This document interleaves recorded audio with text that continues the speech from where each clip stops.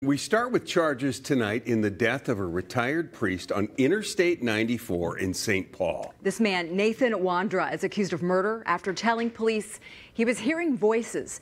As we first reported yesterday, it began with a 911 call from a man claiming to have assaulted another man inside a vehicle.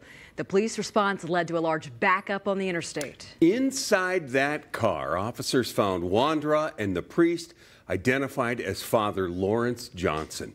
Richard Reeve joins us with the latest on the investigation. And Rich, we're learning that it began with the priest trying to help Wandra. Yeah, Lindsay, that's right. Court records show Father Lawrence Johnson, retired since 2009, had befriended Wandra, took him to Mass, and was driving him to the hospital when he was killed. A police spokesperson says he hasn't seen a case like this in 30 years.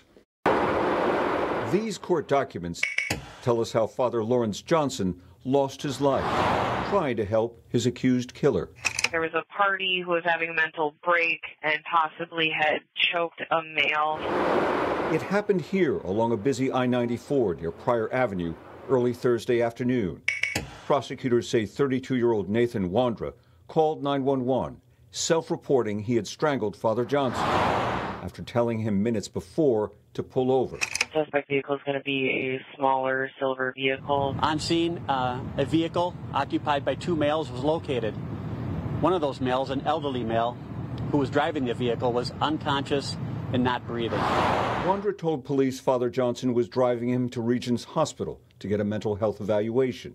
He said he and the 76-year-old retired priest, shown here in a photo from the 1980s, was a father figure, and that their relationship was entirely platonic, that he stayed at Father Johnson's retirement home in this building Wednesday night, then went to Mass together. But according to the documents, Wandra heard voices in his head telling him to kill Father Johnson to save humanity, that Wandra admitted he knew choking Father Johnson was wrong, but that the priest needed to be a martyr for something bigger. Yes. He stayed on scene. He was in the passenger seat of the vehicle when officers arrived. It is very unusual. It has some pieces to it that in my 30 years I have not seen. Archbishop of St. Paul and Minneapolis, Bernard Hebda, notifying clergy of Father Johnson's death, saying, "Please know that you and the soul of Father Johnson are in my prayers."